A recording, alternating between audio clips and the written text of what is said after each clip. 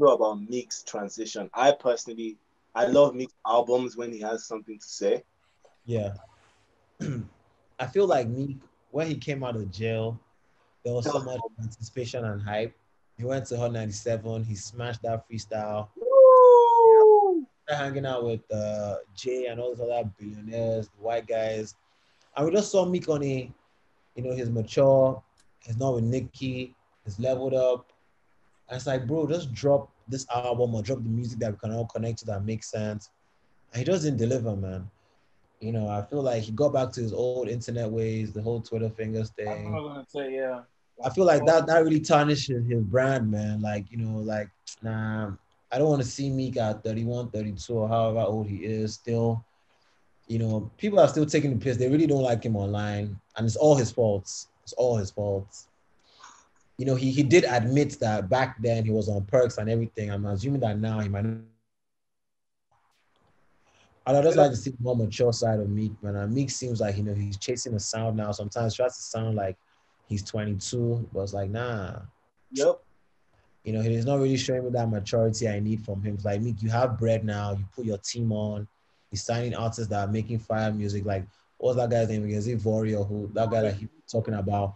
I think it's dope. Do you know what I'm saying? Like, yeah, man. It's like Meek leveled up in every other way apart from music to me, I feel. And as far as the whole Twitter thing. Minus the chasing the sound thing. Yeah. Someone said that basically they see Meek in you. What would you say? Or they see you in Meek. What would you say? With everything you just described. I'll say, first of all, yeah, I'll be like, you do? Nah, but I'll say, like, with me, it's not even like with me, people's like, oh, cool, fresh is to fight or whatever. Like, I just be replying. I was never a person to only RT or respond to like good things being said about myself. Yeah. If someone says something bad and I have an off day, I may go off. Sometimes I'm like, oh, why do you feel this way? But I feel like Meek is not even like responding to people anymore. He's just doing crazy things, bro. Like, I just feel like sometimes he just gets out of hand for no reason. But it's not just about even those little things like obviously post Nicki, most of his tweets like subbing her or just being very salty about certain issues. Do you know what I'm saying? Yeah. Or like the Wale thing about Wale not supporting his album. I just feel like those are kind of things you'll never see Fresh do. I'm not going to be like, yo, budgeting tweets, my do you get like. Yeah. Wait, was that a recent one? Or you mean from before about No, Wale? from like 4 years ago, Wale one or whatever. When he told Wale, MMG. Yeah, like you know what I'm saying. So Meek has actually come out to do things like that over the last few years. I'm just like, wait, so it's been a bit odd. So what would you like blame it on? Or what would you say? I'll just say because like sometimes when obviously he brought everyone from his hood like with him, right? And he's still around those same people. So I feel like sometimes like he doesn't really have people to check him or like just call him to the side like, yo, don't do this or why are you acting this way? Do you know what I'm saying? Yeah. I just feel that way, and I feel like obviously when he's chilling with all them Hove and Robert Kraft or whatever that guy's name, all those people, maybe you have one or two of his guys there with him, and that's when he's like at his most composed. But once he frees all those bosses, he just gets back to doing regular dumb shit, feeling like he's 20 again or whatever. Do you know what I'm saying? Even like, how can a new artist from Philly be saying that Meek is banned from North Philly? Yeah, I saw that. How did Meek get in that position? Like, do you understand what I'm saying? It's so sad, man. It's actually so sad. Oh my god. That's hilarious. Meek fell my hand badly. I was dead for Meek. I'll tell you two other rappers that maybe you have spoken about this before that are just the outcome is just disappointing. You already guessed the first one. You still got Yankee rappers from NY.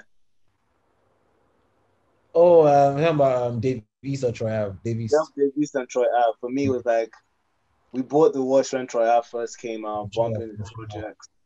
And after a while, I just realized that Troy wasn't really rapping any rapping. Dave, I like Dave because he's just a bad boy. Like, just looks like he's just I rock with that. Do you know what I mean? So I was literally expecting like bro, like Dave don't even rap as good as Benny the Butcher or those flipping Buffalo boys. Like I heard new joint. Yeah.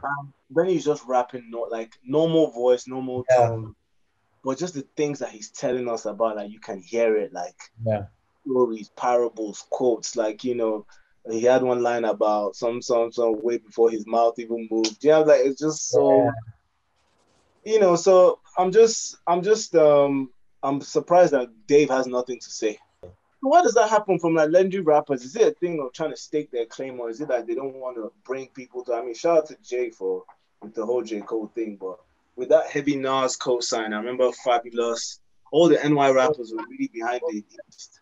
Co-signs don't mean anything anymore, man. Everyone was co-signing Vic Mensa, disappointed the whole world. Another one that has quote unquote. They were trying to make it seem like Vic Mensa was going to be the next thing, and we all bought it. I did buy it. I was never a big Manchester stan. I wasn't a fan, but like I knew about this guy because of the hype. But Bias, what do you think about that? Big Mensa was cool when he was like on that whole. We dropped the track like, Down on My Luck again. That was wavy. Was it when it was in that house music wave? Mm-hmm. That's what he has to do. But there's no way he's going back to that. Shaved hair, bare tats. So I feel like there's a lot of pressure on hip hop artists. I feel like we should normalize people just coming in the game 2, 3, 4, 5 years and leaving, man. And in today's call them a one. Everyone's just what do you say? Like Harlow is going to be the same P. Nah, he's here to stay, man.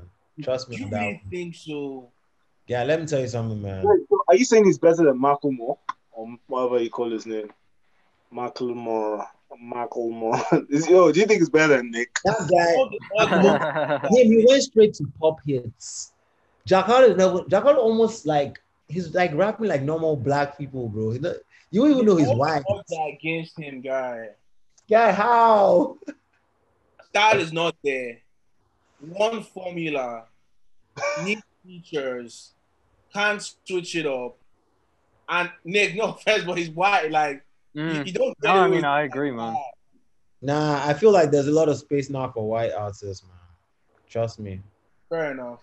I definitely do feel like, trust me, I feel like especially because we even lost Mac Miller, man. Just like, it's just really. There's a hole in the game. It's not even just like, yeah, just like Mac Miller was onto something great, man. Mac Miller had something completely different. He had like that whole skateboard aesthetic, like, you know what I'm saying? Yeah, but that's what I'm saying. All the white guys now, check this out, yeah. Russ has the whole self-sufficient vibe. Rap, sing, hip-hop, pop, blah, blah, blah. Cool, produce. Jack Harlow has that. Come out with black niggas and still come out strong and not try and sell my soul. G-Eazy has that whole, I'm going to sniff coke and do the maddest dude. You know, so I feel like all the white guys that are popping right now all have something unique about them. Yeah. Do you know what I'm saying? Definitely, Mac Miller had that whole skateboard fun vibe. That was dope, you know. And I just feel, he had artistic talent. He wasn't just a pop hit guy. I'm telling you for a fact. Jack Harlow, 2-3 years, like, I'm not saying it won't be here, but it's gonna be tough to hit those number ones a kid guy. I don't think so. Well, first, do you think a white guy can blow a Nige? Impossible. Nah, it's gonna happen. I guarantee. It can never happen. Bruv, I'll put 10 grand down on it. It can never happen. It's gonna happen. I was actually chatting to Donovan about this when I was in Nige. We had some long convo about. I was telling him, bruv, it's gonna happen one day. You know, there's gonna be one white guy who grew up in Nige, who starts doing music, and then it'll be corny, but people would still bump it. But then, like Eminem, he'll blow, and people will be like, "Wow, this guy's actually dope." That word you just said was my point. People think like it's gonna be so corny. But people say that always about white rappers anyway, and then they blow. But then you know what happens? Then like $10 million just comes behind their whole career, and they blow. In Nige, nobody's even put. I can't even imagine any of the CEOs here trying to like put money on this white guy. Like, what's it gonna? In fact, a lot of a lot of blown songs don't even get they don't blow in Nige. Do you know what I'm saying? Nigeria's a very different market. So like, a lot of mainstream songs don't get played. Even like the biggest songs, when they get played in clubs, like or weddings or whatever, the reaction is just not the same. Do you get what I'm saying? Mm. So it's not, is a white guy now about to start speaking Yoruba or pidgin? That's what I'm saying though, like as in, you know, white guy talking pidgin, That's dropping. what I'm saying. It's like, can never happen. It will, trust me. Never happen. Watch it happen. in a couple of years, it'll come back. We'll see what happens. Never happen.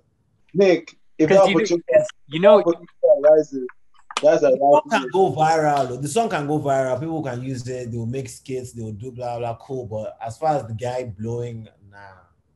I can see it happening, man. Like there's already that Oimbo Rebel guy. Do you know him? I don't even know him. You see. Yeah.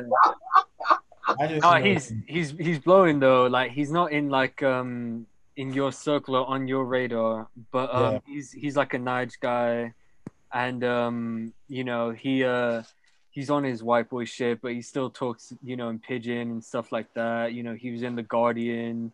You know, Pulse Nige did a piece on him, but basically his thing is, you know, the white guy that grew up in Nige and he's just spitting like in pidgin and that, but you know, it's dope and it's kind of unique type thing. Dope to who? That's my question. Who's it dope to? Dope to me. You know, but I don't mind you know, corny white guys, but I think there is definitely a you know, a market for it. What is blown? Is it stream numbers, or is it actually getting booked at festivals, or is it doing tours, or what does blown in 2020 actually mean? I'd say being able to, you know, having a fan base that can support you and that come out. So it's an amalgamation of, are you able to tour and people will pay to watch you? Are you getting, you know, in the publications? Are you getting features with big artists? Are you getting bookings for festivals?